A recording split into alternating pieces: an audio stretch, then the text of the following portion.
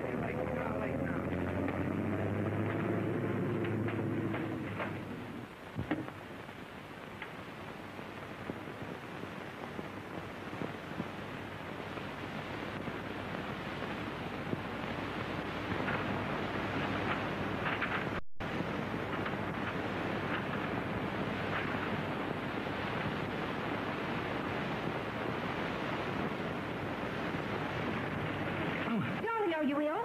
I'm dying. It's Larry Wayne's column. It says I spend the night here. Why, the dirty liar. Hey, Jim, get this one. Well, that's good. Say, just last week I waited on her in the watering department, and he was with her.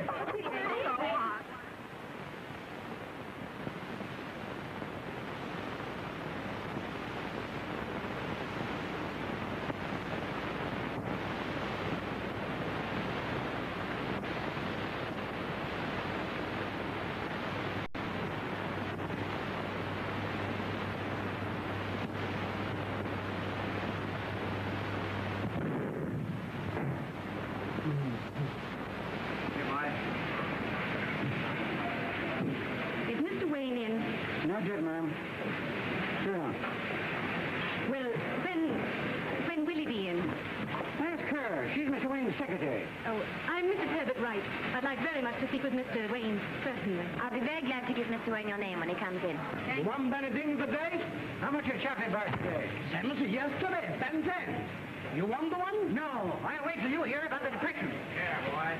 Boy, yeah. Come in again. I go right to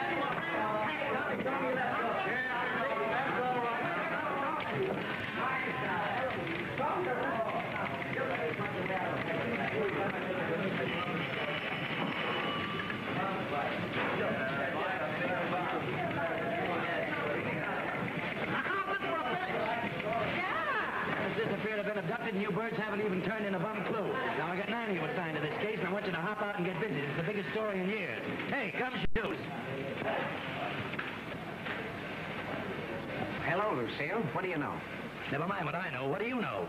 Say, why don't you know where this straight girl is? I do, but I'm saving it for a Sunday syndicate. Hey, low down. What's the latest? Read your paper in the morning, sweetheart. You'll find it in my column. We don't read your column, Ego. You should, Lucille, just to see what's building up your circulation. Get those off as soon as you can. And don't call me Lucille. We've lost Gershwin, our biggest jewelry account, because you printed a story about the old man running around with some little chippy. And boy, was he the honey. Mr. Wayne, a newspaper can't exist on honey. It's very good for the throat, Mr. Jones. Will you come into my office, please? Oh. Uh-huh.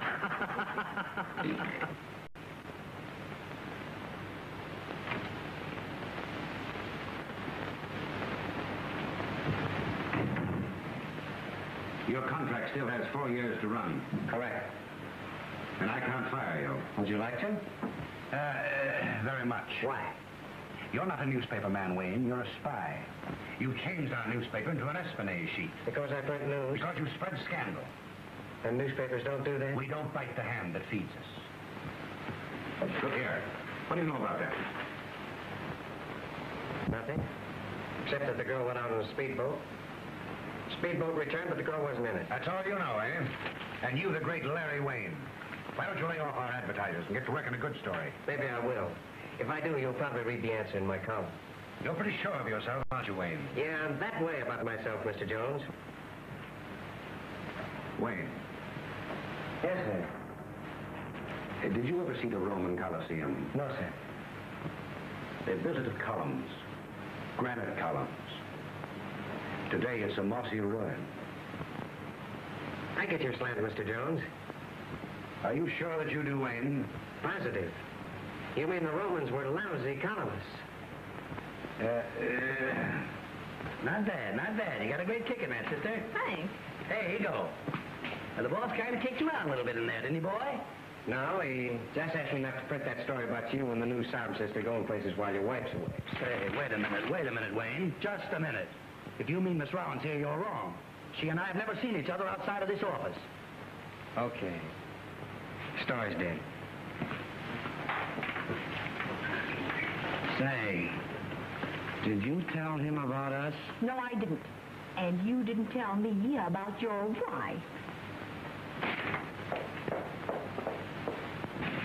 What do you know, obituary? How's the budding journalist? My column never varies, Mr. Wayne. People die every day. I just jot them down. Well, obituary, you're dogging it. Lucille's been dead for over 3 years. You never even mentioned his name. Was that Mr. Wayne? No, Mayor Walker. That's why I called him Mr. Wayne. You're late. Yeah, I know. Went down to the Bronx Zoo. Are you looking at the monkeys? Yeah, Wall Street broker, his blonde secretary, kid about 18. What were they doing? Feeding the elephant. No harm in that, is there? I don't know. I couldn't get the elephant to talk. Uh-oh. There are a million telephone messages for you. Important? Well, they can wait till after you finish your column. You know, you've got to hurry. This broadcast today. Right, let's go. What poem did I tell you to top it off with today? Trees by Joyce Kilmer. I love it. Yeah. Poems are made by fools like me, but only God can make a tree. Marvelous, isn't it? Yeah. Of course, Kilmer wasn't a columnist. Think you could make a tree? I don't know. Never tried.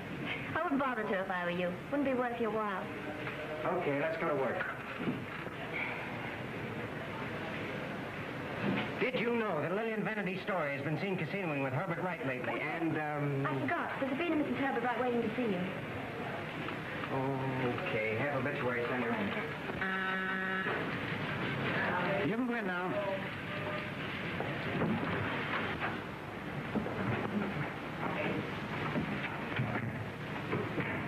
Mr. Wayne? Won't you sit down, Mrs. Wright? Thanks. Briefly, my visit concerned a story you intend to print concerning my husband. You seem pretty familiar with my intentions. Yes, and I'm perfectly aware of Mr. Wright's infatuation for a certain chorus girl. I followed them to the casino last night. I saw you there. Oh, I see. And Mr. Wright doesn't know. No, he has no idea that I even suspect him. And I don't want him to know. On account of the children. That's why I've come to you. To ask you not to print his name in your column. Don't let my tears annoy you, Mr. Wayne. Wives always weep.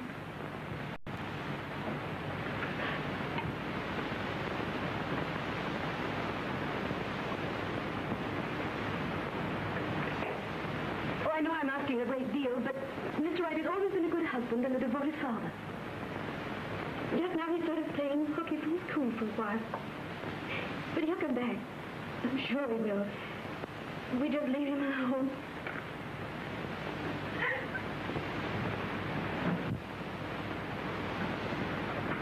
Okay, Mrs. Wright. The story's dead. Thank you so much. Thank you. You know, Mrs. Wright, I've been a lot of places, but I never met your kind of woman before. I hope I get a wife just like you. Because when I was a kid, I used to play hooky all the time.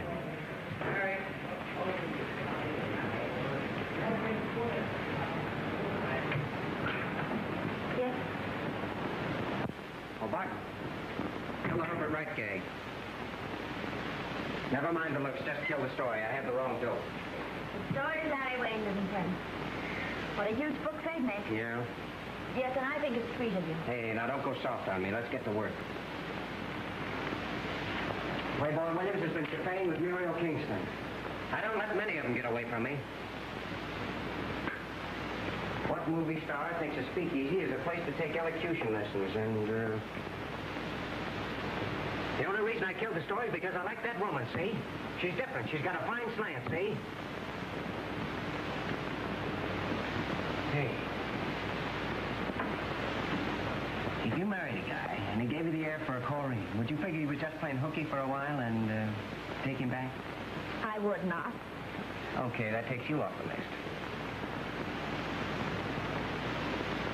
Fake uncle of the Ziegfeld Calhern has offered me plenty to say uncle, but, Mr. Wayne? Mr. Wayne's busy just now. May I see you alone, Mr. Wayne? Well, it's customary to be announced. It's okay, Barton. Make it snappy, will you, young fella? What's on your mind? Does the name Jerry Robbins mean anything to you? I've heard it before. I wrote you 2 weeks ago. Oh, yeah, I remember about... About Phyllis Martin. Oh, it seems you threatened me. Yeah. If you printed another crack about her. And I did. Yeah, and that's why I'm here now. To threaten me again? No, I tell you, you've written your last wise crack about anybody, Mr. Wayne. Is this on the level, or are you clowning? You slandered the girl I'm engaged to marry, and you're gonna pay for it. Okay. I got one favor to ask of you first. Let me write a request to be cremated, taken up over New York, and thrown to the wind. With my ashes blown into every corner of the city, can you imagine the stories I'd gather for a column? Up there? Then again... Now, wait a minute. You're not gonna talk yourself out of this. But if you'll deny and apologize for that paragraph you wrote this morning, I'll get out of here. Sorry, I can't deny it. Why? Because it's true. What? Now sit down, Sap, and listen to me. Whenever I print a story about anyone, it's true. I know that hurts, but you're asking for it. And the girl you're engaged to marry is a kept dame. You lie! Take it from me, when you know as many truths as I do, you don't have to lie. You can't prove it. Everybody knows it except you. I'm going to tell you a young. And if after I finish you still think it's your duty to pop me off, there's your fireworks. I was a Romeo once. And believe it or not, Juliet was really her name. Like you, I worked day and night to gather enough dough to get married to her. Like your Phyllis, she remained with me while she gold-digged a married man. No one told me. They didn't dare. They just sat back in ringside seats and watched me take it on the chin. And when you find out that you put everything you got into a fake contest, believe me, your heart goes granite, your faith goes cynical, your ideals of romance become good frigid air advertisements. Oh, how often I found myself wishing someone had tipped me off. Saved me part of the time, anyway. But Larry Wayne wasn't writing his column then. So when I did start scribbling, I made up my mind to print everything I knew about everyone. Just to light up dark corners, keep society a little bit on the level. And save saps like you and myself. Excuse me, Mr. Wayne, it's almost set. Okay, Barton. You'll have to excuse me now. Where were we? The fake uncle of the Ziegfeld Calhern has offered me plenty to say uncle. Yeah. But a young Romeo won't be climbing the balcony much longer, so my silence isn't worth a dime. Well, just a minute. Here's your gun. Thanks, Wayne. You're a game guy at that. Sure. And here's your bullets. I'm no chump either.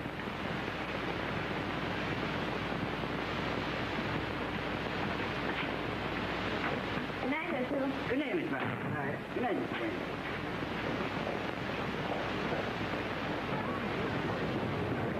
Drop me at your subway station, Barton. Hello, Larry.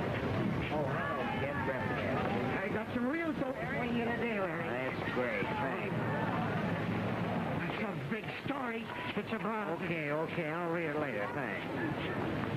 Say, Larry, you appreciate what I'm doing for you, don't you? Well, you know I do. Keep it up, kid.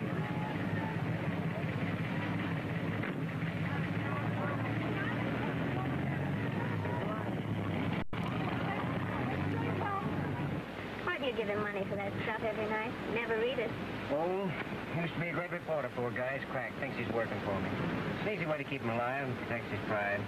I could kiss you for that. Hey, now don't go soft on me or I'll make you walk. Where do I drop you?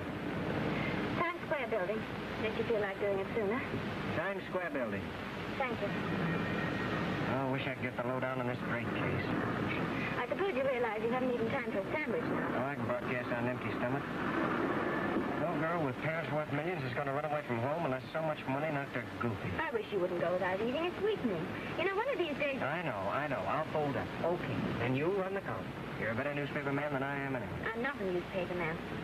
And I wish you'd realize that I'm not a man. You don't have to tell me that, Barton. I know my geography. And I'm not a map. Some New York mom must be holding that girl, but I can't figure why I haven't had the slightest tip on it. And I can't figure why you never paid the slightest attention to me. Sorry, Barton, but I've got a big job. Well, Napoleon had a big job, and he found time to relax. And Caesar wasn't exactly loafing when he met Cleopatra. He knocked off work. Barton, are you trying to vamp me? No, I'm not, but I'm trying to figure out why you never tried to vamp me. I've been your secretary for over 3 years, and you've never even tried to kiss me. Okay. From now on, I'll kiss you 3 times a day. Remind me of it. Oh, I don't want you to. But I wish I could understand why you never wanted to. I've dressed my best for you. I've been dignified and sedate for you.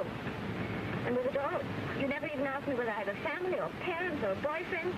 You, the great columnist, supposed to have the lowdown on everyone. I bet you don't even know what my first name is. I know all about you, Sheila. Your father's a grocer, your mother makes swell mulligan, and your boyfriend's been waiting years for you to say yes. Perhaps I'll say it tonight. Well, you should, but you won't. Like a lot of skirts, you get a bigger thrill out of saying no to the bunch than yes to any one guy. Ah, we're nearing our subway station, lady.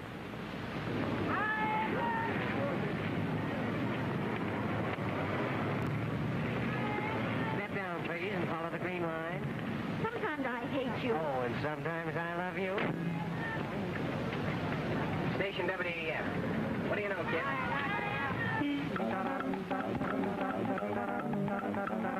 The nana I used to be, the boys they got too smart for me.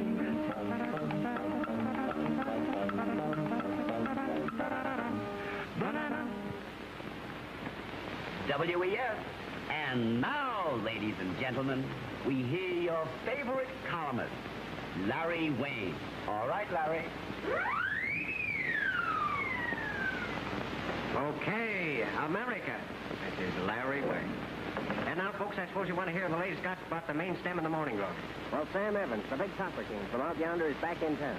Well, you're more interested in listening to that guy than you are in marrying me. But now he doesn't like it Roy, anymore. I do work for him. Yeah, naturally, I'm interested in my work. For orangeade and there's no place to linger. Right now, everybody's kidding me about the disappearance of Ruth Drake. I wish I could cross them and give you the lowdown, but I can't. It's just another example of the crime situation in our country. If Americans can't live safely in America, it isn't much of a country, I say. No atrocity of the World War was more horrible than the theft and murder of a child of our national hero. And now the daughter of another great American has disappeared. If she's gone of her own accord, I hope she realizes the suffering that she is causing her parents every day. If she is being held, I can only pray that every 100% American in this nation will be to see. Pipe down, Miss Drake. You're not going to be hurt. And now, good night, folks. And while you go to bed, I'll go places and gather more news for you. This is Larry Wayne signing off. Okay, America.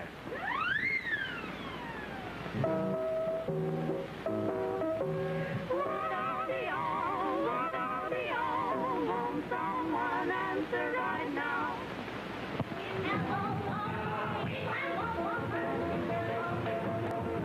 Yes, Mr. Wayne. Hello, Mildred. What do you know? I told you all I know, that your secret husband's dead in the morning.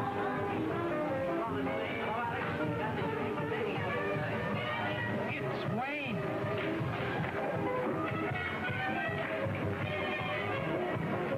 Hey, Wayne. I've got my wife with me tonight. You can print that. I will.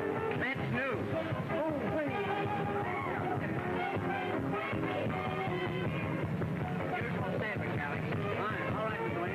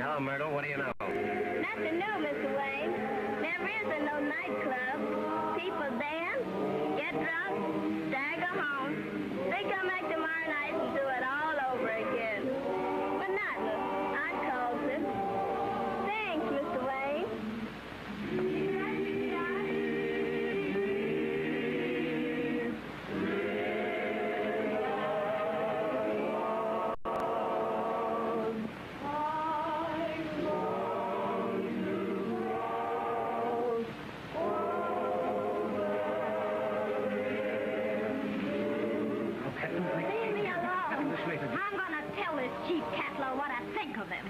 Hey, listen. You ruined a life. That's what you did.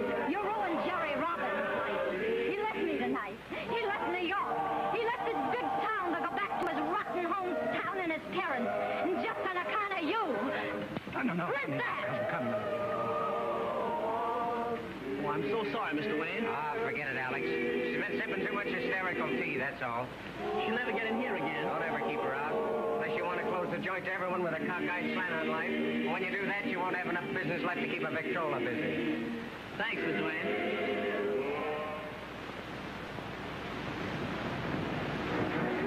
Hello, kid. What do you know?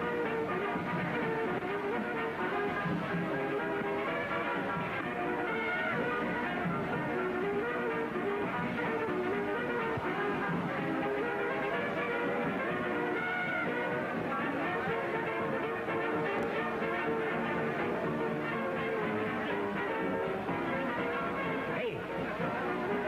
Bring me that coat and hat quick. So long, kid. So long. Thanks. Take me to Pedro's, Sam. What do you know, kid?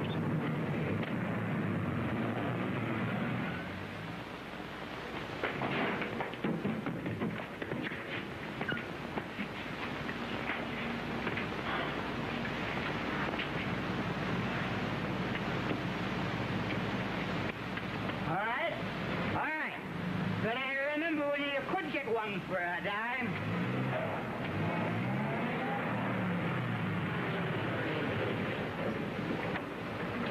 Better wait for me, Sam. Okay.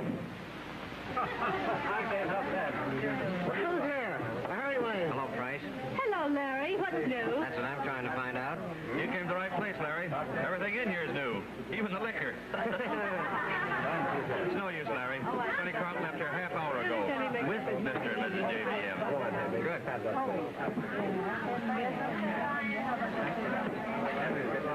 My Lew Ayres wants to say hello. Okay, where is he? Sitting in the corner with some of his boys. Thanks, Pedro.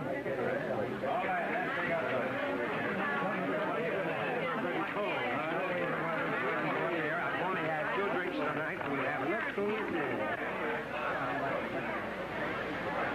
Hello, Nottaway. How are you? How's the racket, kid? I don't know, Larry. I'm out of it. I told you that before. Yeah, I printed it. You didn't think I'd quit, eh? Well, why not? Bankers retire, don't they? Businessmen retire. Why can't a bootlegger take a rest? And listen, you take a tip from me and keep your nose clean. Well, I'm a newspaper man. You printed that story about the Hall killing hours before it happened, now, didn't you? Yeah, and got into plenty of trouble with the DA. Well, don't do it again, kid. It's not, healthy. Thanks, mile away.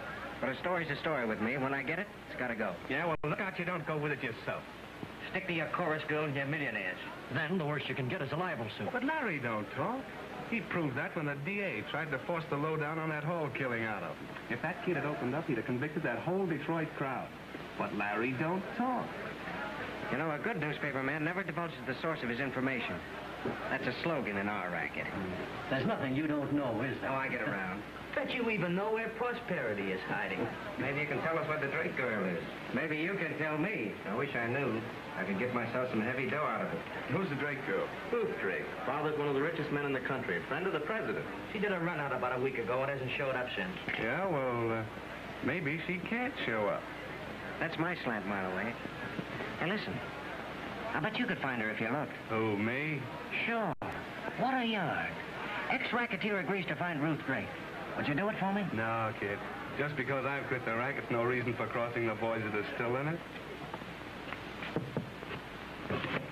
Far away here, Mike. Inside.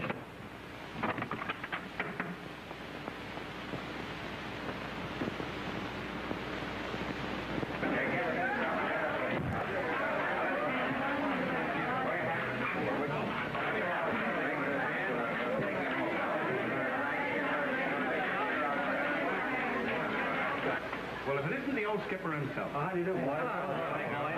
Joe, you know Larry Wayne, don't you? Yes, I've heard of him. How do you do, Mr. Wayne? Joe Stevens, isn't it? Right. I've heard of you, too. Yeah, you're on the blade, aren't you? Yeah. What do you say, We go uptown. Good idea. Want a drink before you go, Joe? No, I'm on the waterway. Okay, I'll be seeing you, kid. I am on the way. What? We should reconsider that Drake case, make a pip of a story. Well, maybe I'll think it over. You give me a buzz in a day or two, will you? Well.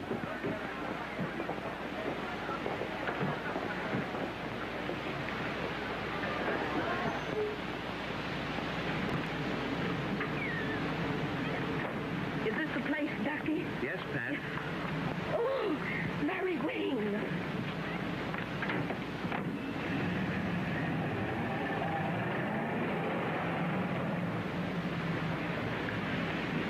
Say, Larry. Well, Larry, I've been looking all over for you. Don't tell me you got some more stuff for me. No. I've been busy ever since I left you. Larry, you gave me $2 today, didn't you? Right. Right. You gave me $2 every day. Right? Correct. Correct. Today you gave me two $1 bills. Correct? Correct. Correct. Do you know what I did with them? I have a rough idea. Correct? Correct. I sent $1 to my poor old mother. Oh, now, Morton, that was swell. Well, it's no more than I should do. After all, your mother is your mother. Correct? Correct. Correct. And then I gave another $1, split it between 4 old down-and-out buddies, so they could eat. Oh, what a pal, kid. Correct. And then I gave another $1 to the Salvation Army, because they treated us fellas right in the war. And then I gave another Hey, you mean you did all this with the $2 I gave you this afternoon? Correct. And that left me a little bit short. Oh, I wondered if you would advance me some more on tomorrow's stuff. You're a swell guy, Larry. You're a real guy. I'm a bum. I'm cheap. Oh, no. Oh, yes, I am. I've been asking you for a long time. That junk that I've been giving you wasn't on the level. I'd just write down anything came into my head so as to get the dough. And you'll never test me now, what? Oh, and I never will, kid, so forget about it. Oh, Yeah. But I sort of squared things to the story I gave you today, didn't I, Larry? Sure did, Morton. You're going to print it? Why not? Aren't you afraid to? Of course not. You're a game guy, Larry. Thanks, kid. Oh, what a story it'll be. The best story you ever had, don't you think so? It's a honey, Morton. It's on the level, too. Because when I told you that loose pigtail is exactly where she is. Morton! Morton, I'll be on the level with you now. I lost that story you gave me tonight. Oh, you should have destroyed it. Yeah, I know. I did, even before I read it. But tell me, where's the Drake girl? What do you know? Oh, so you didn't even read my copy, huh? I'll tell you why later, Morton. You expect me to dig up news for you, and you don't even bother to look at it. I know. I'm sorry, Morton, but tell me. Give me the dope. What do you know? I know who's got her. And so would you, if you took the trouble to read my stuff. Oh, who, Morton? Would you really like to print who's got her? Oh, more than anything else in the world right now.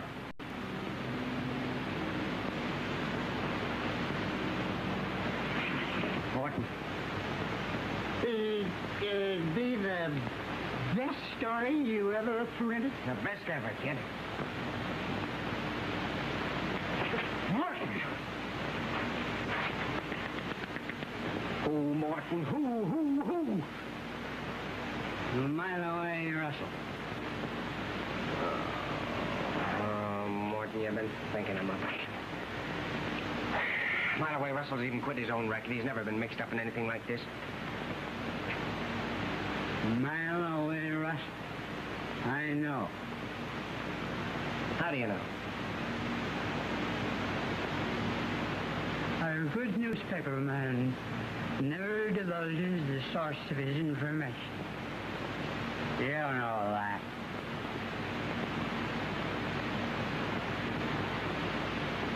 Mile away, Russell.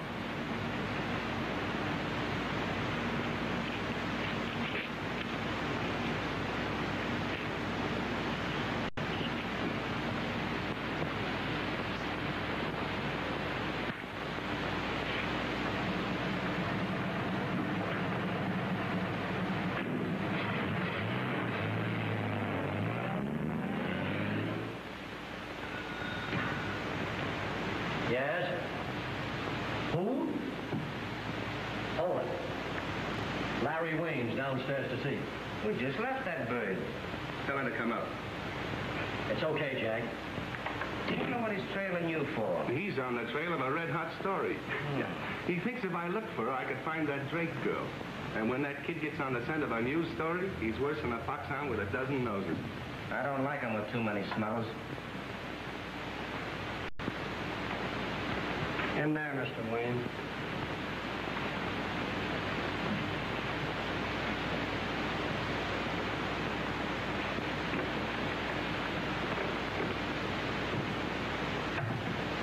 Well, if I'm intruding, Malloway, just throw me out. What's on your mind, kid? Come on in. Well, I'm just all hopped up about this Drake case. Thought if I could prevail on you to change your mind, I'd shoot the story tomorrow. Oh, I'd like to, Larry. As a matter of fact, we talked it over, but it's out. I don't want to get mixed up. You're an awful feather in your cap. Yeah, and it might be a lily in my hand. What are you trying to do? Put Malloway on a spot to get bumped off? Just to get yourself a story? Forget it. Well, it was Malloway's suggestion. Oh, I always talk too much when I drink. Your guess is as good as mine. Well, I'll print your guess, if you care to give it to me. I wouldn't print anything about this case if I were you, kid. I told you before. Keep your nose clean. Well, it's news, Malloway, and I got to write about it. There's another reason I wanted to see you. Thought you might like to read this before I let it go.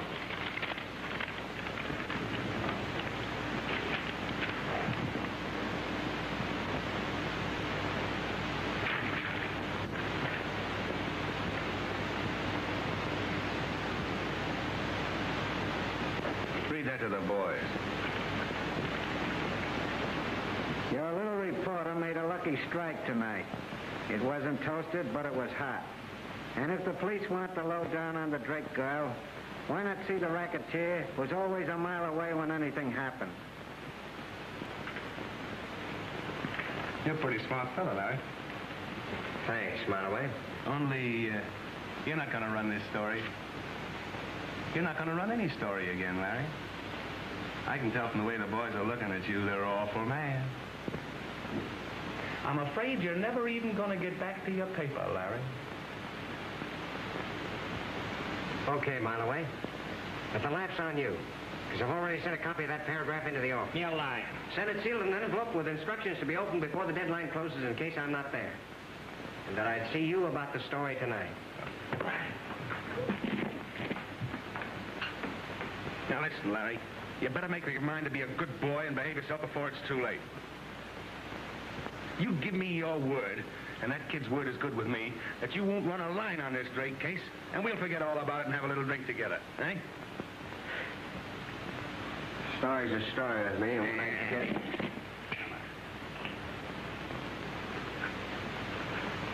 Hey, wait a minute. Okay, boys. You're not putting me on the spot, Malloway. You're putting yourself there. I got a better idea than that. Well, spill it. Well, let me announce to the papers tomorrow that I've contacted the abductors of Ruth Drake. You get it? I'll act as a go-between for you and the Drakes. What do you mean? You'll say that we're ready to deal with you for the release of the girl? Sure. Is the deal? Hey, what makes you so sure I've got that dame? Oh, well, haven't you? Yes, I have. And I'll tell you the reason why. When I first told you I quit the racket, that was the truth. I did quit. I bootlegged for 10 years. Then I quit and retired to the life of a gentleman. And I went down into Wall Street, and what happened? They took me. They took me for every cent of the honest, hard-earned money I had, the dirty crooks. So I tried to come back in the only way I know. I bought $100,000 worth of stuff, and I was all set to run it in. I was on my way in with it, in a fast boat, when a government revenue cutter got on my tail, and I had to dump $100,000 worth of uncut stuff into the ocean. Only. That was no government boat. That was this silly Drake thing, playing around with an express cruiser, chasing rum runners for excitement. So I grabbed her, because I figured the Drake outfit owes me 100,000 cold. And I'm going to hang on to her until her old man pays me back every cent I lost. Well, have you talked to him yet about the money? No. You never had a better chance. Well, we couldn't get a better man, boys. Listen, if old man Drake gives you $100,000 for us and promises not to prosecute, we turn back the girl. And if he don't, well... Okay, it's a deal. Give me one of those cards. We want this dough in small bills. And where we're going to dump it, the serial numbers won't do them any good. Now, here. To whoever gives you this half, you turn over the dough. And you'll get full instructions where to find that dame. And so that Drake will know you're dealing with the proper people, we'll send you some of her clothes tonight. And Larry, we might even slip you a couple of grand for your trouble. No, thanks, Malaway. I want no part of you. Now, didn't I tell you he was the right guy? Of course, I don't have to tell you what'll happen if you try to cross us. You gave me a rough idea tonight. Oh, that's all right, kid. Now, run along and write your story. You going to Kelly's with us, Chief? No, I'm steering straight home. What, without one little slug? Without even thinking of one. It's awful good for those jitters, Chief. No, I'm all shot. To make matters worse, here comes Larry Wayne. Hold up again, Lucille. You're going back to work. Well, if you don't mind, Mr. Brisbane, the final edition has just gone to press. Well, you'll shoot an extra edition on this yarn. Say, Ego, would it be all right with you if we printed your column on the front page of the regular edition? It'd be great for your readers. Save them the trouble of turning over all those pages to get to my stuff. You shouldn't try to kid with me, Lucille. I'm too smart for you. Oh, good night. Now, don't run out on me or I'll have to phone Jones. This paper's getting out an extra whether you believe it or not. Are you on the level? You can bet Gandy's safety pin against your old red suspenders I am. I found the Drake girl. You what? I found the mugs that top the offspring of John Drake. Who are they? That I can't tell. Where is she? That I don't know. Oh, and you want us to get out an extra. Well, now, boys, isn't that great? Isn't that marvelous? Well, if you don't mind, Ego, I'm going home. Now, wait a minute. I'm not clowning. I really found the outfit that's holding that girl. Take a look at what I got for my trouble. They want 100 grand for a release. They've authorized me to print their demand and accept the dough. Now, is that a story or isn't it? It's a pip. I gotta hand it to you. Well, I don't believe it. You what? Well, I mean, I don't believe them. Now, listen, why should they let you in? I got it. They took a smart way out. They know I can't cross them. Well, why don't you tell the police? And have the girl disappear forever? Don't be a mug. John Drake would pay $1 million for her release, and you know it. Let the police get him after she's saved. Let's get her first. Larry's right, Chief. Sure. Now, wait a minute. Mind your own. Who's running this around here? I'm not going to make a chump out of this paper just because some guys are trying to make a sucker out of him. Well, I know they got her. And if you don't want to print the story, I'll find a paper that will. Well, you haven't got the slightest proof. You haven't even seen the girl, have you? Where do you think I did get this? Mr. Wayne! Mr. Wayne! Here's a package for you, Mr. Wayne. Oh, what is it? I don't know. I was standing downstairs by the door. Up rides a car, and a man's voice yells out, "Give this to Mr. Wayne." And that package was thrown at me. Oh, Looks like the lady forgot her underwear. there's proof for you, smart guy. Some of Ruth Drake's clothes. That's some evidence. And here's evidence enough to even convince you. R.D. Ruth Drake. Mr. and Mrs. Drake. All right, Wayne, shoot your story. Give me the press room. Hey, you guys, stick around here. I'm going to need you. Hello, Pete. Keep all your boys together and clear the presses for a new edition. Larry Wayne just accidentally stumbled over a clue in the Drake case. Stumbled, huh? You could fall flat on your face and come up without a clue. Hey, Pete, tell your boys to keep up in the toes. This is red hot.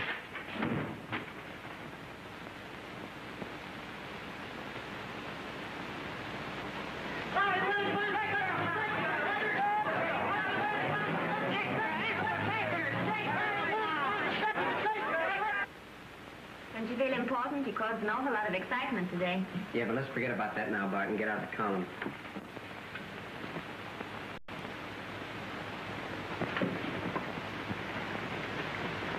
Get me Commissioner Patrick on the phone. Commissioner Patrick. What poem did I pick for today? Annabelle Lee.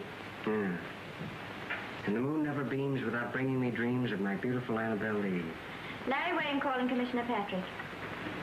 Ruth Drake is beautiful, isn't she, Barton? Is that why you're so anxious to save her? Oh, of course not, but as long as you're going to save a girl's life, it might just as well be a beautiful girl's life, don't you think so? Just a moment. The commissioner. Commissioner, you may not believe it, but I'm sick to death of those dicks you got planted out in front of my doorstep. I can get along without them from here on in. Those men are going to stay there till you see it's your duty to tell us who you're dealing with. Oh, and I suppose you promise to protect the life of Ruth Drake if I do. Wayne, you seem to be unable to realize that it's my duty to apprehend criminals. I'm going about that job the only way I can. And since you won't help me, I'll continue to use my own methods. Ready for dictation, Barton? Okay, let's go. Where's the Park Avenue swank seen lately in hot spots with, I like her eyes, Barton. Hello. The commissioner. Whatever it is, no. I merely wish to tell you, Wayne, that if you persist... Commissioner, my first interest in the Drake case was a news story. That's my business, and I got it. My second and most important purpose became the saving of that girl's life. Now, I know it's rotten wrong for Drake to have to pay to get her back, but he wants her, and that's his business. Now, if my silence makes me a party to their crime, I'll take a rap for it. I'd rather do that than talk and be guilty of a murder. After the girl is recovered, there's nothing I'd rather see than the capture and conviction of these people. But that's your business. Now, where were we? Wayne. Hello. Why has the monogram on the new Femme Warbler's imported car been changed? Can it be that, Mary Wayne's office. The commissioner. Tell him I've gone to Sitka, Alaska, to meet the abductors. Mr. Wayne is not in. Can it be that the WK donor is a Hiawatha giver? Or, you know, I like her hair, Martin. Not too...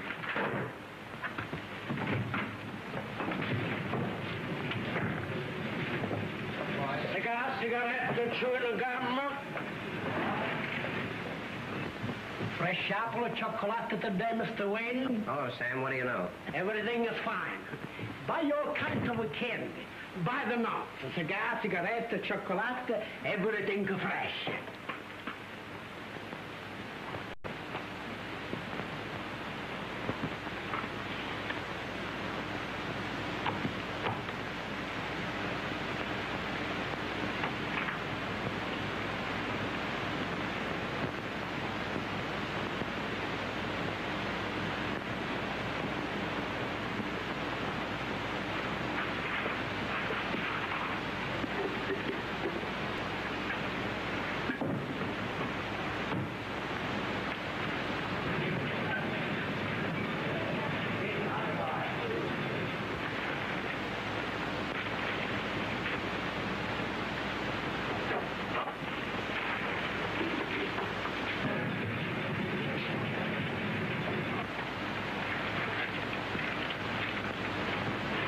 And tomorrow I got a nicer kind of chocolate.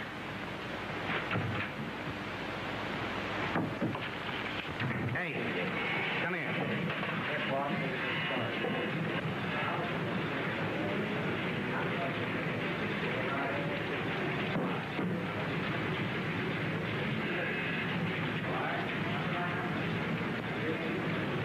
How much?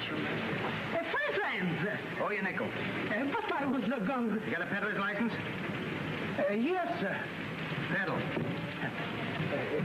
Chocolate, chewing gum, bourbon, You know that guy? cigarette. Sure, that's old Sam, our apple man. Hey, beautiful. Keep the doctor away. I like doctors. All ready, Mr. Wayne? Memorize this, will you, Barton?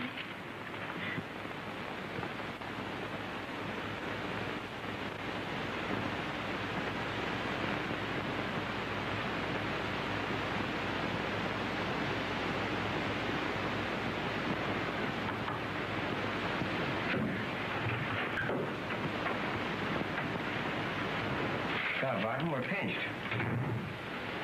I want to talk with you, Wayne. It's indeed a pleasure, Commissioner. Won't you sit down? You always light your cigarettes that way? Yeah, got the idea from Rube Goldberg. Sure you're not trying to destroy evidence? Well, believe it or not, I am. All right, Wayne. I just want to tell you I've been advised to play along with you. They're not only worried about the daughter, but if she isn't returned, they have grave fears for Mrs. Drake. So I'm going to leave you alone to put your deal through. Thanks. Have you contacted with them about delivering the money? I've already paid it. And since you're going to be regular with me, Commissioner, I'll do something for you. I'll deliver Ruth Drake to your office tonight at 12 o'clock. Tonight? Midnight. Can I make a statement to that effect? You can in our favors. Mr. Jones, I'm delivering Ruth Drake to the Commissioner's office tonight at 12 o'clock. Now, do you want the story exclusive, or shall I slip it to the other papers? Of course it's exclusive. And if it's the truth, it calls for an extra edition, so get busy. All right, Wayne.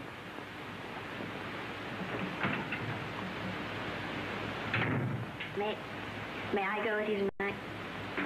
Oh, did you memorize that paper? Mm-hmm. Okay. Oh, Barton, come here a minute. I want you to do something for me. I'd do anything for you.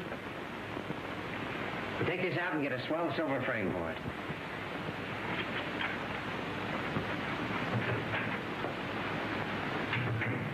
What a gal.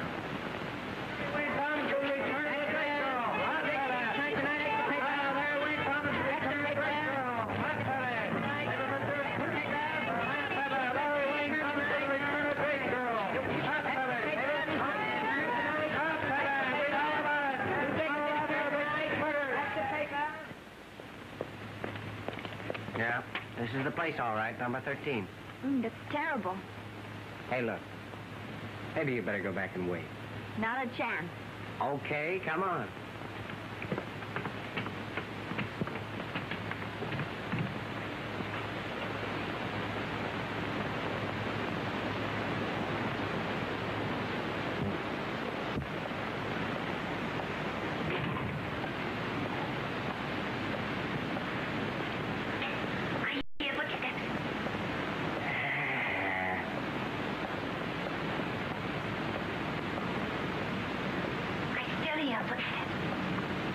You'll probably hear a lot of them.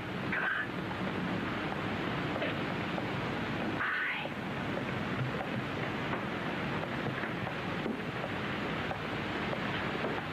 Stop. You're creepy. I'll fix it.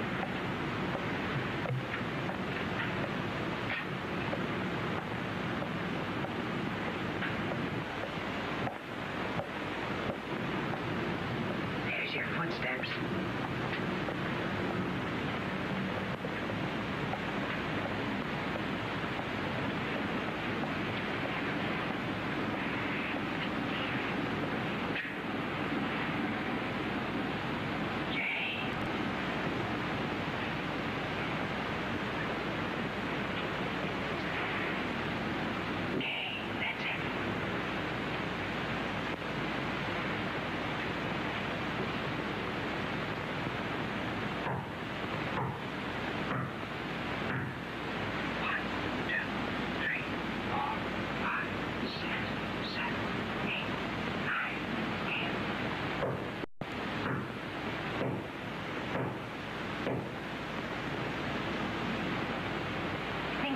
Place. Sure. They're just trying to make it tough.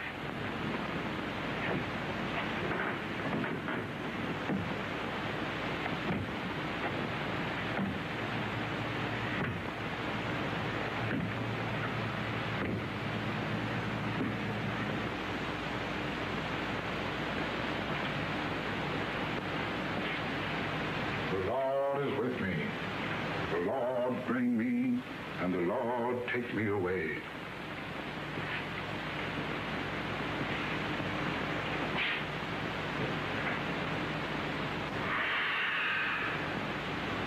Glad the Lord took him away.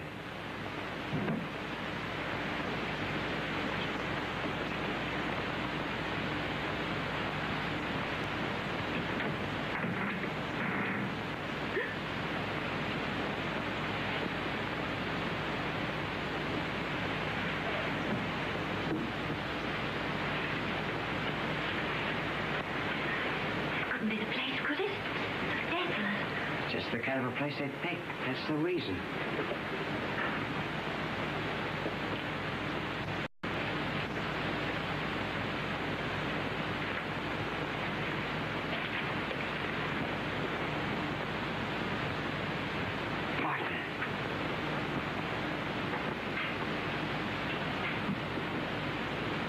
Could there be anything in that trunk? Mr. Calhern. Oh! Steady. Steady, Bud.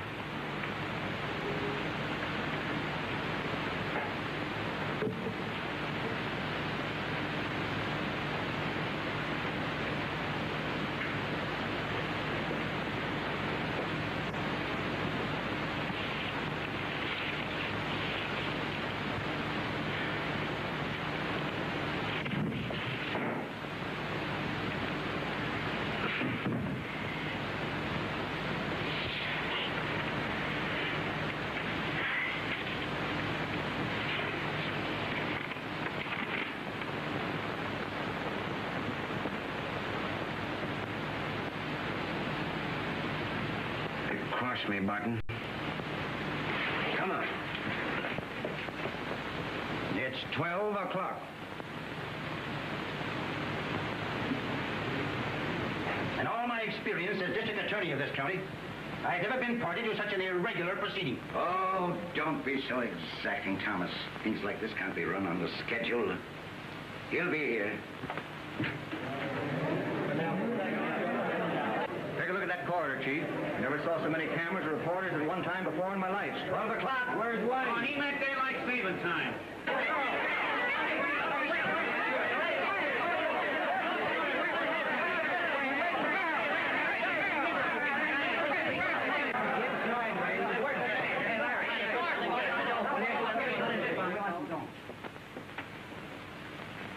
I'm here to keep my appointment with you, Commissioner, and to report my failure to secure Ruth Drake. You mean to say they didn't keep their word with you? Yes, sir. Now, perhaps you're willing to talk. If I do, it'll be through my column. And you gave them the $100,000? Yes, sir. Quite sure, Mr. Wayne? Positive, sir. I believe him. Well, I don't. It's either an attempt to get a lot of cheap personal publicity or the hallucination of a crazy mind. Tomorrow, every newspaper in this country will be poking fun at the Blade. We'll be laughed and jeered at because of your false statements. Personally, I don't believe your story. I don't think you ever made a contact with the men. And I don't believe you ever passed the $100,000. Yes, son. I'm at your service anytime you care to call me, Commissioner. Well, then, I'll firm you up on my paper. Okay, I just didn't. That's all. When you never even had a chance. I don't want it.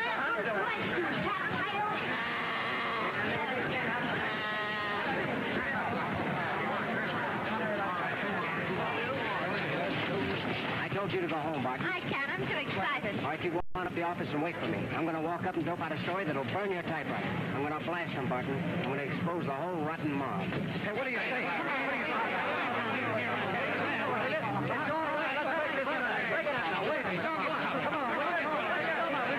I wouldn't walk if I were you. Take a taxi. You're turning into a crowd anyway. Come on, Wayne. Wait a minute. Copper, I'll left. Thanks, fellas. Mile away sentence for you. Said policeman? We're not coppers, you sap.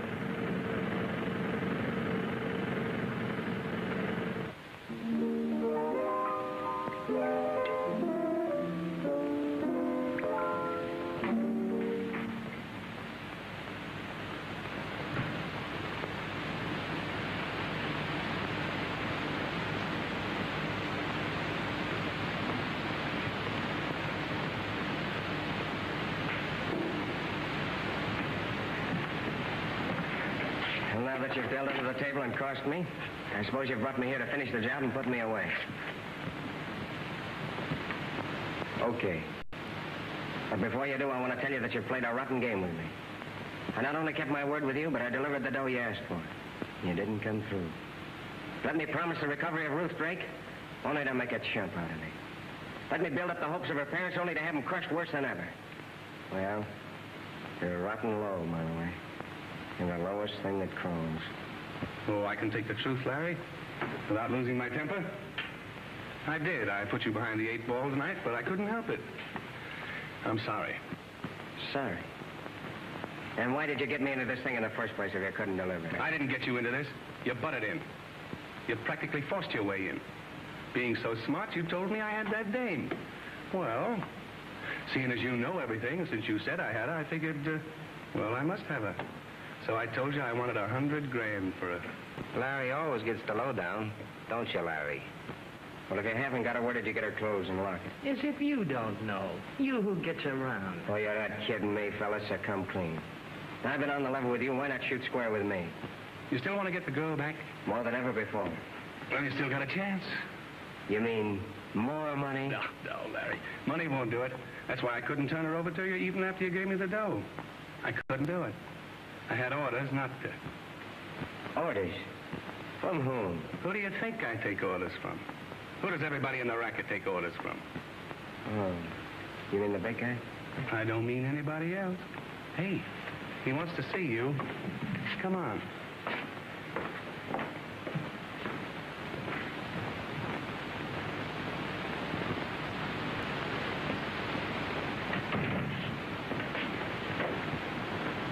There's Larry Wayne, boss.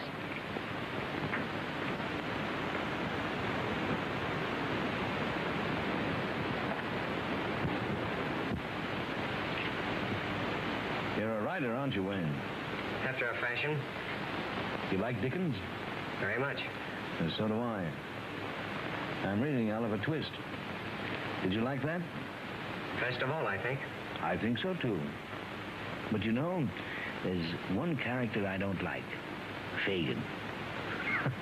He's a heartless old rascal. Well, I suppose in Dickens' day they had people like that. Do you know the President of the United States? Not personally.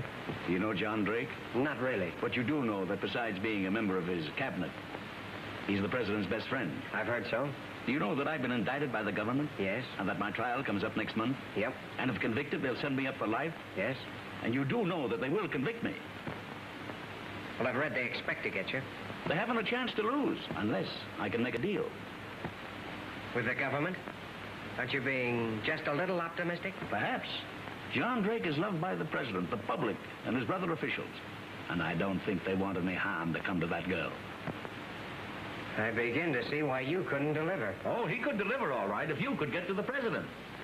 You mean you want the government to drop all its charges against you? Oh, no. Just some of the indictments. I don't want a clean bill. I'll go to jail for him. But I'll do 2 years, that's all. If they send me up for life, they'll put Ruth Drake away, too. Now, there's a chance to make your story good, Larry. They wouldn't believe me if I went to Washington with a yarn like that. After tonight's experience, they'd put me in an insane asylum. Not if you have a letter from the girl to her father asking him to save her. Well, how do I know you've even got the girl? I took your word for it before, and it cost John Drake $100,000. What's $100,000 to rich men like Drake or myself? That was only Mile Away's bit. Well, even if you have got the girl, how do I know she's still alive? And anyway, I'm washed up with the whole affair. It's put me in a mess as it is, and I'm through. Yeah, well, you're not through. You're going to Washington, you put my proposition before the President, and you bring his answer back here to me. If he agrees, you'll still have the glory of returning the girl. If he refuses, well, you'll at least feel that you did the best you possibly could to save her. Now, you get a letter from the girl, give it to Wayne, and fly into Washington. Wayne, I like this book very much. I want to finish it. Good night. Come on, kid.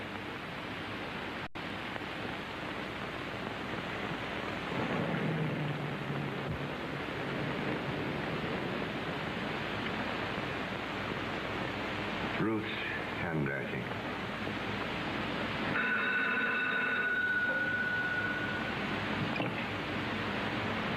Hello.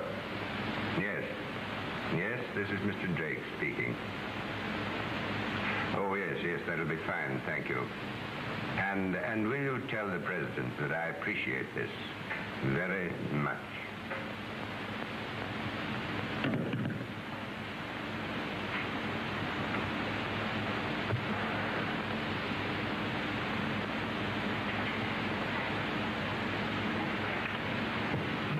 Dwayne, I'll take you to the White House now.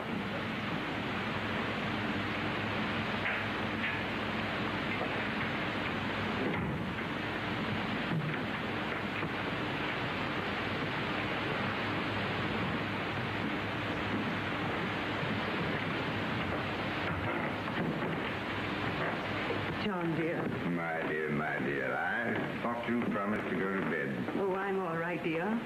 Are you and Mr. Wayne going to see the president? Yes, we're on our way there now. And you'll ask him to save Ruth? Yes. Even if he must do everything that Mr. Wayne says they demand for her freedom? I can't ask him that. But you must, dear. It may mean Ruth's life. He'll do it for you. You're his friend. You've been his friend for years, his best friend. He can't refuse you. That's why I can't ask him. Then why go at all? Why not just leave our daughter to the mercy? Please, my dear.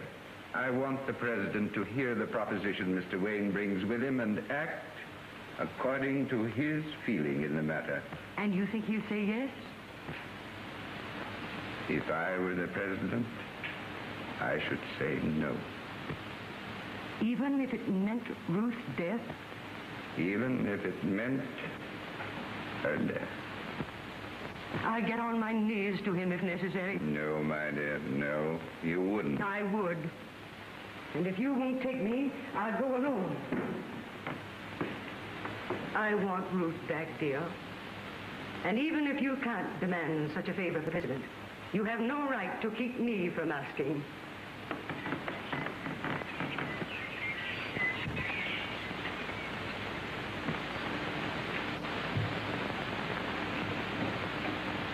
Well, I am here by appointment, sir.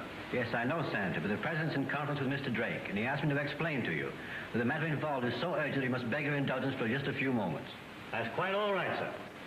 Being from a democratic state, I expected to have to wait. And that, Mr. President, is the situation as it was stated to me. As I understand it, Mr. Wayne, you are here representing this person, Morgan. Only inasmuch as I am conveying his demands to you. How does a man of this sort happen to entrust such a mission to you? Well, in the pursuit of my newspaper work, I discovered the facts of the case. I couldn't have used them without endangering the life of Ruth Drake. And do you think her life now depends upon my decision? I'm positive of it, Mr. President. In spite of the fact that you can testify as to their guilt? Well, would my testimony uncorroborated prove their guilt? And if they fasten weights onto the body of Ruth Drake and drop her into the sea, could you ever establish it?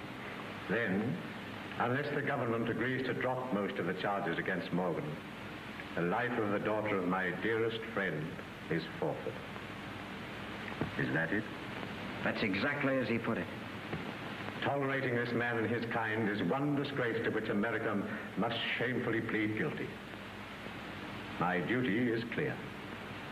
But my friendship for John Drake threatens the performance of it. One word from him, and my sense of righteousness may falter. One nod of poor Mrs. Drake's head might tempt me to forget the millions I represent in order to reclaim her daughter.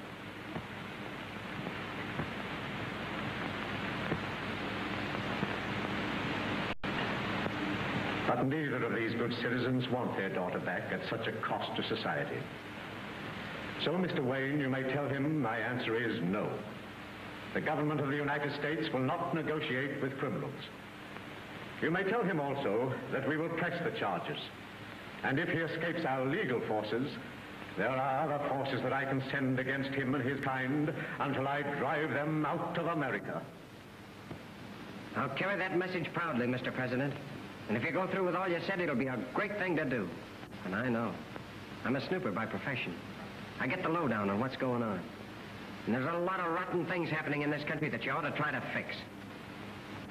And when you do, Mr. President, it'll be okay, America. Here's Larry Wayne, boss.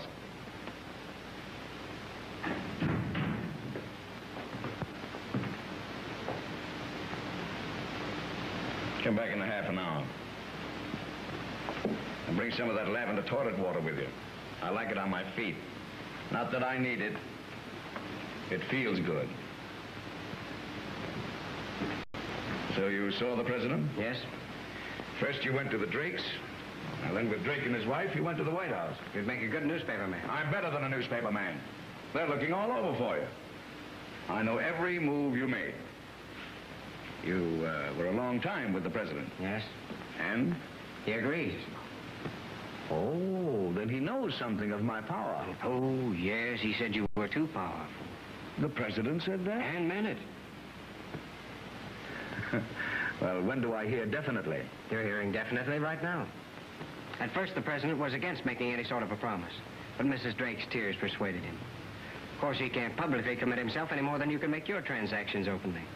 But return Ruth Drake safely, and he gives you his word that the government will restrict their prosecution of you to a minimum degree. Do you trust Wayne? He never crossed anybody yet. Well, if you can take his word, I guess I can take the president's. Has the girl been landed? Oh, yes. I'll release her. Now? Right now. I'll show the president how I do business, and without using any red tape. Where did you promise to deliver the girl before? The police commissioner's office. And that's where we'll deliver her right now. A mile away. Tell the boys to come over and we'll have a little party. Okay, Chief. Being a newspaper man, you want a little story, huh? Well, go ahead, call up your office. Thanks. Then we'll open a bottle of wine and we'll celebrate. By that time, we'll call the police commissioner's office and the girl will be there. And then we'll tell the president. Is that all right? Okay. You know, Wayne, you're a nice fellow. I like you because you're smart. So the president thinks I'm too powerful, eh? Well, the president is no fool either. Go ahead, call up. Give me the blade. Come on now, come on. Don't stall now. Where is he? I tell you, I don't know. You've got to tell us. The police are looking for him. I don't know. Hello. Hello. Where have you been? I thought something terrible. Oh, never mind about that, Barton. Get this. Ruth Drake will be in the commissioner's office within the hour, and tell that stupid Mug Jones if he wants a real scoop to shoot the story. Ruth Drake will be in the commissioner's office within an hour? He's crazy. Sure, but maybe that yarn's on the level. Hello. Hello, Ego. This is Lucille. No, this is your city editor. Is that on the level? You can bet Garbo's sex appeal against Al Smith's brown derby on it this time. Put Barton back on the wire. All right. Here, take it. Hello? Did you want to speak to me again? No, I don't want to talk to you. I just want to tell you to wait for me. Okay. We've got work to do. You newspaper fellows have an exciting racket, you know that? Well, your racket isn't exactly a rest cure. You'd enjoy working for me. Afraid not. Waiting to get bumped off wouldn't appeal to me. Well, after all, isn't that what everybody living waits for? I don't do it all, you know, even though your newspapers say I do. A lot of the killings come from up there, too. Did you ever think of quitting? I never quit. So your president thinks I'm too powerful now, does he? Well, let me tell you something. 10 years from now, I won't have to ask any favors of him. I'll tell him what to do.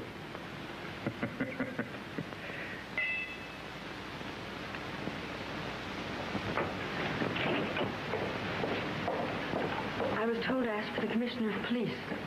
Is he in? Who wants to know? Ruth Drake. Ruth Drake? Yeah. The Drake girl's been found. Cover the Drake case. All right, boss. Drake girl found. District attorney's office right away. Yeah. Special extras. Drake girl. Extra. All about the Drake case.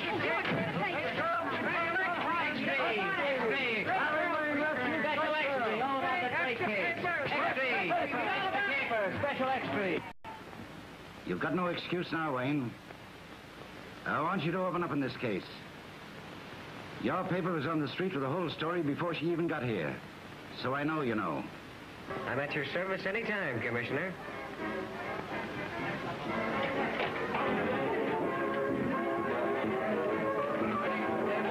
I appreciate your confidence in me, Morgan. You kept your word with the president. And now we'll call him. No. But now that the girl is safe, I'll tell you what he really said. He said that the government doesn't make deals with criminals. Not as much as he wanted to save the daughter of his friend, he preferred her death to your existence. He called you the one disgrace that America was ashamed of, and told me to tell you that if they couldn't convict you in court, he'd find other ways of doing it. But he doesn't have to bother, because I'm going to put you away for him. You're drunk, Wayne. That wine has gone to your head. I'll put the gun down, and I'll forgive you. I'm going to kill you, Morgan. So if you can think up any reason to ask for mercy for yourself on the other side, dope it out quick. Don't be a fool. Don't you realize if you killed me, there'll be 20,000 men waiting to get you? Okay. And there's 120 million people waiting for me to get you. No, don't shoot. I kept my word with you, didn't I? I gave the girl back to you. I'll do anything you ask, anything at all.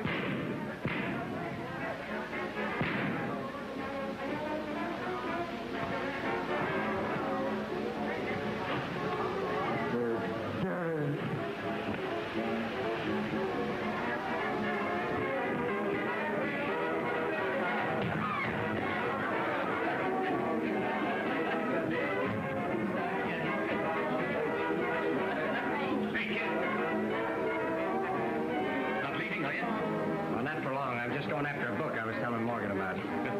Is he reading again? No, just resting for a while. I see.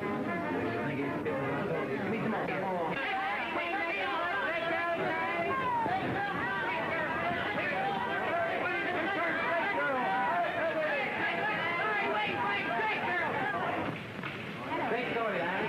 Great story.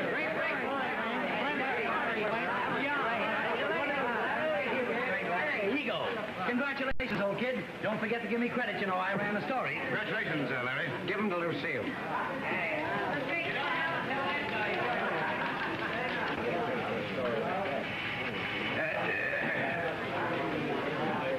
Oh, I'm so proud of you. Okay, Barton, let's get to work. Without telling me how you did it, where was she? Let's get out the column. You'll have it all. What poem did I tell you to top it off with today? Have a rendezvous with death. Beautiful. Yeah. Have a rendezvous with death. Maybe you shall take my hand, lead me into his dark land, close my eyes and quench my breath. Maybe I shall pass him still and have a rendezvous with death on some scarred slope of battered hill. Oh, let's get to work. During the last few days, Mrs. Wayne's little boy, Larry, has been going new places and doing new things. Larry Wayne.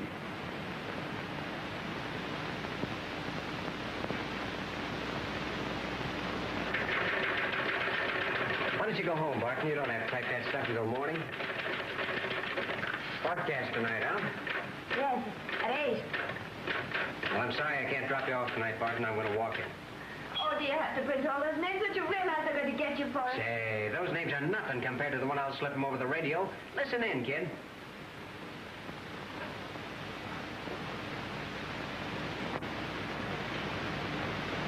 Oh, Barton. Come here.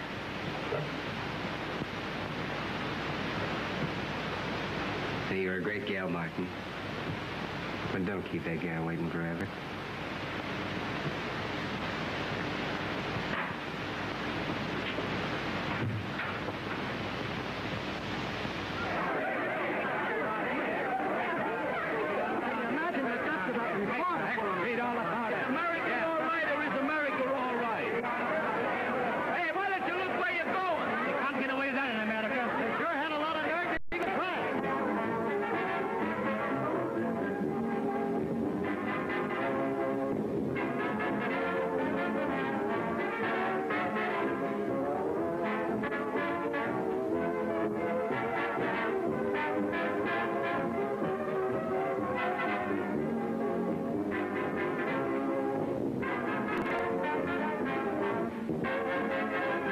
WF.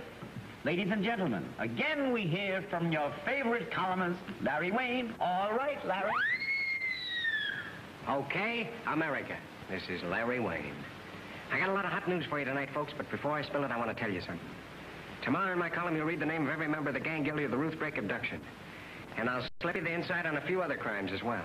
But right now, I got a story for you that's a honey. And I didn't have to dig to get it because it's about your own little boy. Tonight, between 6:30 and 7, I killed the big guy, Duke Morgan. Ladies and gentlemen, a horrible and unbelievable tragedy has just occurred right here in our midst. I'm doing this podcast, kid. Friends, this is Larry Wayne. Silent. Off. Okay.